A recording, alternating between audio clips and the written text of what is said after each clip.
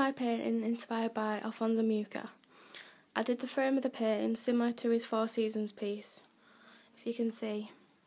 I did the hair also similar to his style by separating it and creating wavy and curly locks with different shades of the colour of hair. I painted the dress pale colour so that the rest of the piece stands out more, like Alphonse does in most of his portraits of girls and that. The three objects I incorporated was roses and thorns because roses are pretty and they contrast with the thorns and it's nature, and Alphonse puts flowers in most of his pieces, and yeah. And then I also incorporated dream catchers because they're very calm and relaxing to look at, and I wanted this piece to be